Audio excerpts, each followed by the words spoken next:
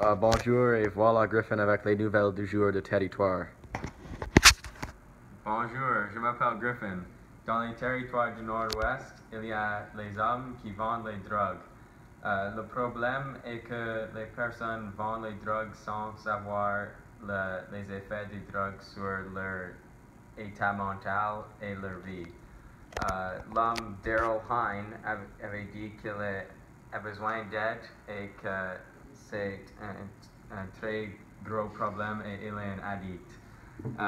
Aussi, les autres hommes sont arrêtés pour trafiquer la marijuana et la cocaïne fente.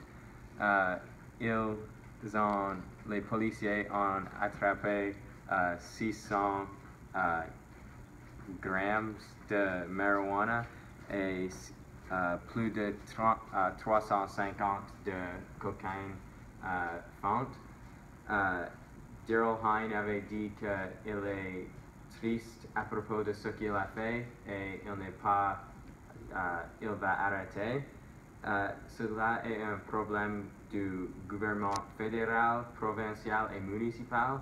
Dans le gouvernement fédéral, c'est lui qui arrête les personnes qui ont les drogues, comme les policiers, et les drogues ont été prohibées depuis 1900 en Canada. Et dans le municipal, c'est la police dans le municipal, provincial et fédéral peuvent arrêter les personnes avec les drogues. Et le problème pour le gouvernement provincial est qu'il doit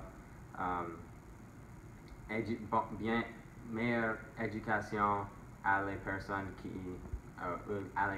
pour vendre les drogues, parce que s'ils ont éducation et savent les résultats d'utiliser les drogues, ils ne vont pas possiblement vendre les drogues. Merci et bonne journée.